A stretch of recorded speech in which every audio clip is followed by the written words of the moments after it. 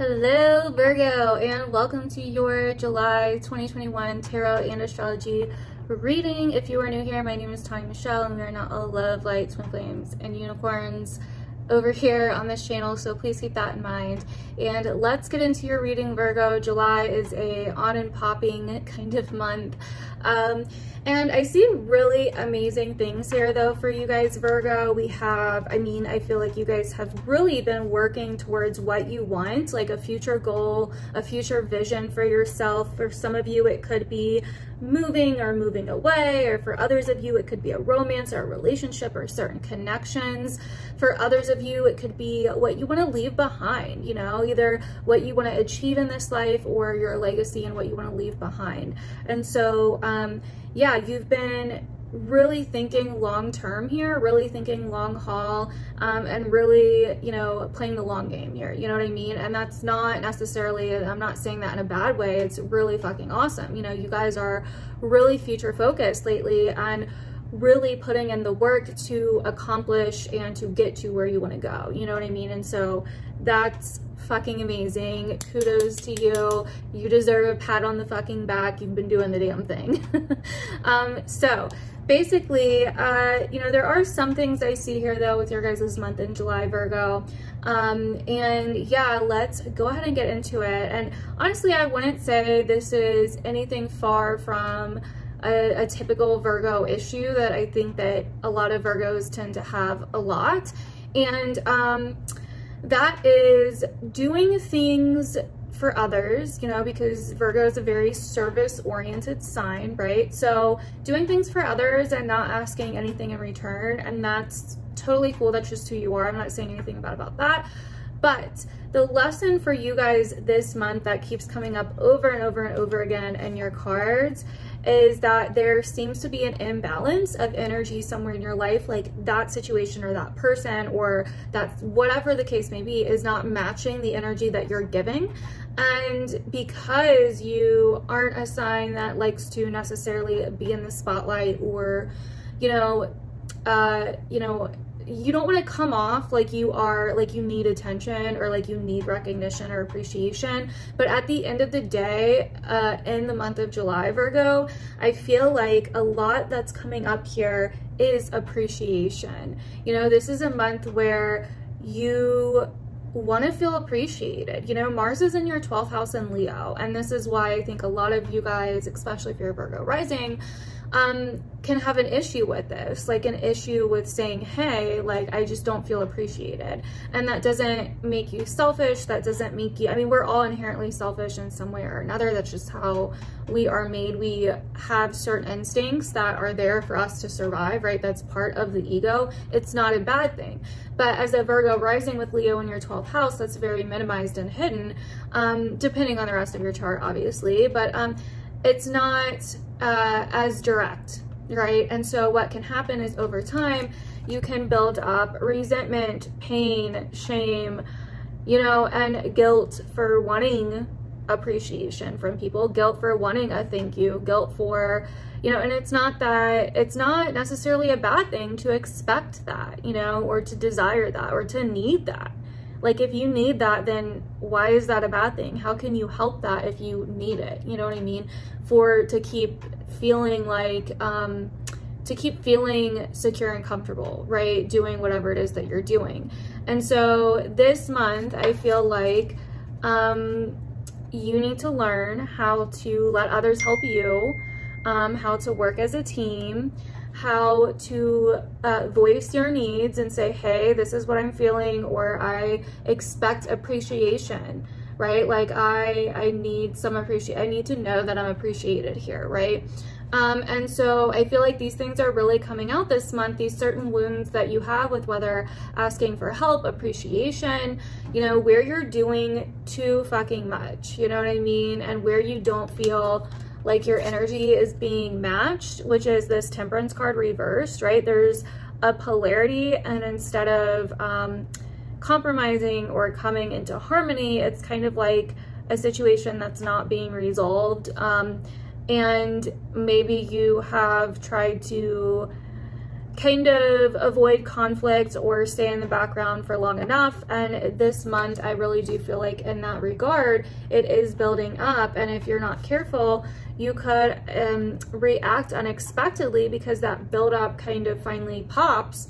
And then you are kind of, you know, in certain situations where you can't deal with it anymore. You can't carry the load for other people anymore. You can't keep going like this.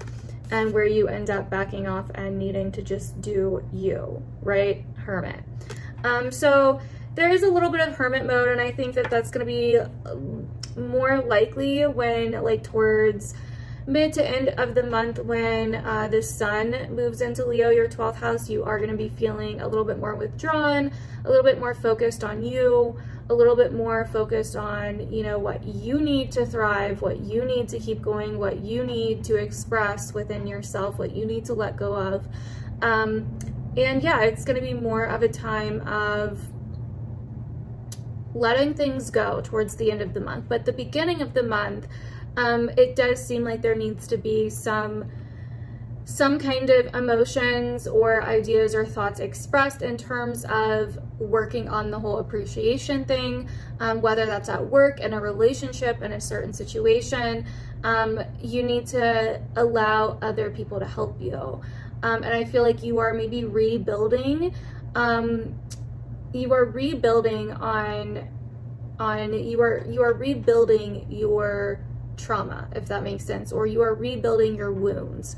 I'm not sure how else to really say that. That's just like what's coming to me, how to say it.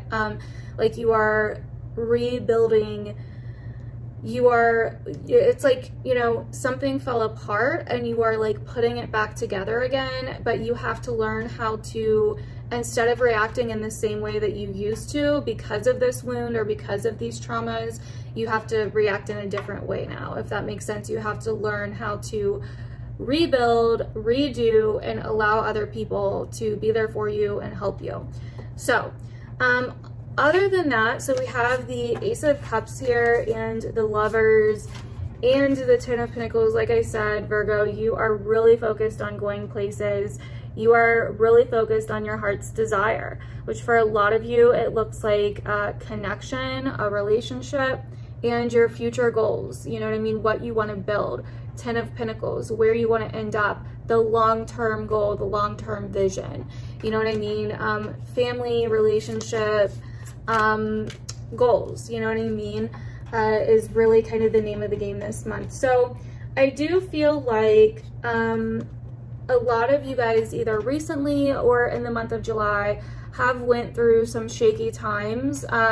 Like things have gotten shaken up a little bit because you've been really having to look at where it is that your lack of asserting yourself can over time cause explosive habits, and also where your need to kind of be of service to others, or you know, constantly do the dirty work that no one else wants to do, basically, can also cause shakeups and situations in your life. And so you're kind of in this like duality right now, Temperance reverse, you know what I mean? That's not budging between self and other, and also between the more hidden and subconscious aspects of the self versus service to others, your job, the things that you do on a day-to-day basis, your health, you know, where you kind of fit into the whole on a day-to-day basis.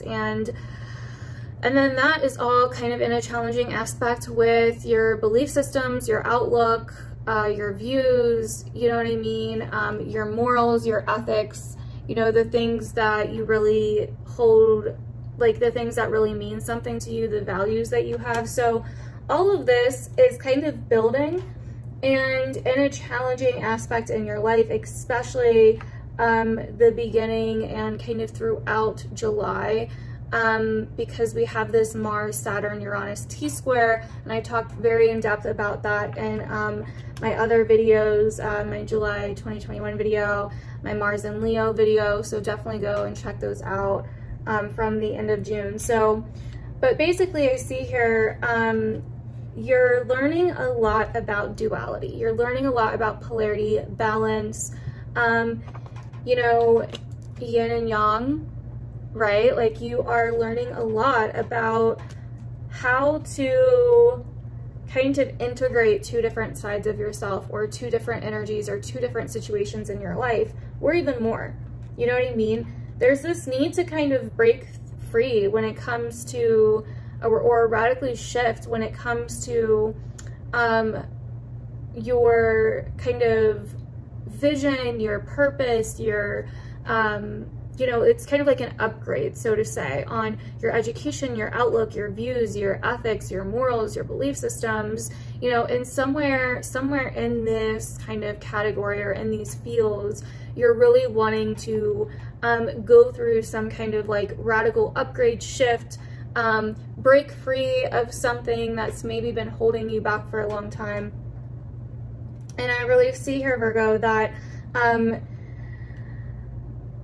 there basically may be some shakeups in regards to connections in your life this month, and where you want to kind of,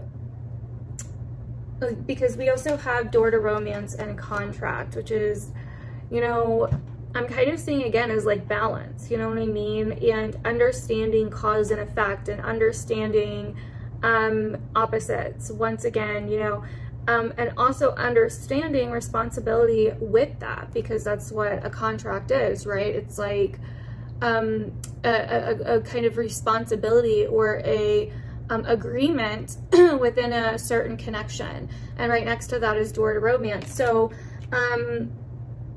I really feel like, you know, you are kind of trying to find the balance, possibly for some of you in a romantic situation, or it could be in a friendship, a work situation, etc. And we also have appreciation here. Once again, you know what I mean? It really goes back to, are you feeling unappreciated, right? Are you feeling unappreciated? Are you willing to speak up for yourself? Are you willing to face certain things within yourself that are maybe subconsciously driving you, right? That are maybe subconsciously driving you. I really feel like, Virgo, a lot of you guys are really moving on up in job, work, career, massive responsibility increase. Sorry, there's too many cards. Massive responsibility increase. But possibly making pretty decent money as well. But we have, for some of you, you guys could be juggling two different things, a job, a business. I feel like you guys are trying to make a decision though on what's really worth it to you, and what you're willing to move forward with. There also seems to be like a need for independence. And that's another thing with Uranus in your 9th squaring your 6th. There could be some rules, regulations, a clash of morals or ethics within your job or within your work, certain legal things that come up. We do have contract here. And so you could be kind of weighing out your options. But I think it's going to be very important for you to stand your ground and stand up for yourself. To other people, it may look like you're being naive or foolish or reckless or careless, but you're actually not. I think as long as you're being smart, which normally you are, I think as long as you are, as long as you have backup, right? Queen of Pentacles, like you're wanting your own thing, right? So if some of you guys are really thinking about, rolling the dice in terms, and I don't even want to say that because it kind of implies like taking, you know, an unprepared risk. I think if it's prepared, then I think that the odds are in your favor here. I really, really do, in terms of your job, or wherever it is that you're getting your money. I think it's something that you really want with the star here. And I think you're really being pushed for some of you whatever this is, if you're trying to do something independently on the side or you've been thinking about it, this is your sign, because literally this is like your true north. You're being pushed to do something that may be a little eccentric, different, out of the box, weird, unconventional, but it's actually exactly where you're meant to go, where the energy in the universe is pushing you. We also have the Magician, beautiful, using your own talents, skills, tools, resources, doing your own thing. Nine of Cups, wish come true, right? Emotional fulfillment. We have the Knight of Cups, okay? And then we have the Four of Pentacles. Like I said, if you do your planning, if you're smart about it, oh, wow. That was pretty loud thunder. I don't know if you guys heard it. I think that it's going to work out just great. I think you're going to have opportunities that you wouldn't have had where you're at, and I think you could actually be a lot happier for it. Just make sure it's something that you have backup, you know, like you're not putting yourself basically in a situation that could that has more of a potential to go wrong than it does right. You know what I mean? Like, that's basically what I'm saying, which normally you guys are pretty good about, like, having your shit together and having things organized in some way, shape, or form. So I'm not that worried about it for you guys, Virgo. So that is what I'm getting for you guys, Virgo. Hopefully this reading resonates for July 2021. Yeah, and I will talk to you guys in my other videos. Feel free to follow me on social media, my Patreon. I do extra exclusive content over there if you're interested. Also, you get, depending on which membership you sign up for, you can get personal readings, like obviously not like full detail personal readings, but like quick one question kind of readings once a month, and tons more. So go check it out. I have all of everything you need to know over there. So anyways, I will see you guys in my other videos. Bye.